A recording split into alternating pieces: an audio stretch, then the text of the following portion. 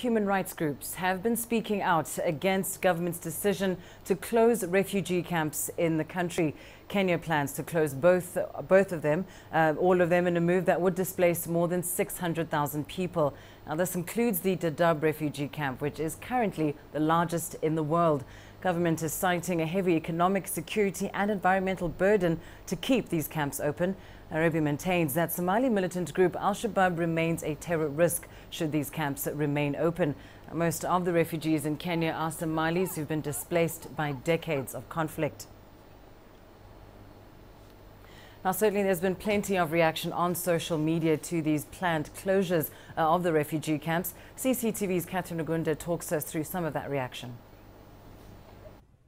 The debate on the status of Kenya's 2 refugee camps picked up pace in 2013 when Kenya, Somalia and the UNHCR went into a tripartite agreement that would see refugees take part in voluntary repatriation. In early 2015, the government toyed with the idea of closing the camps, however was pressured by the international community not to. The controversial decision has caused outrage from members of the international community and people living outside Kenya. For those living in the country and have had to deal with numerous terror attacks since late 2011, the reaction is not really outrage but rather a show of concern. Betty Waitherero says she thinks the discussion on Dadaab and Kakuma being closed needs to be expanded, and it's not just about the government versus NGOs.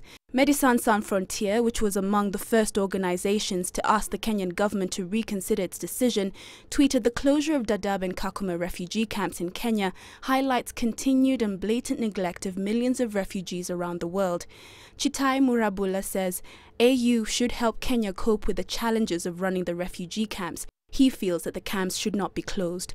And finally, SLK, a Kenyan, says the closure of refugee camps is long overdue in Kenya. The issue should go beyond the debate and onward to implementation. Catherine Ogunde, CCTV.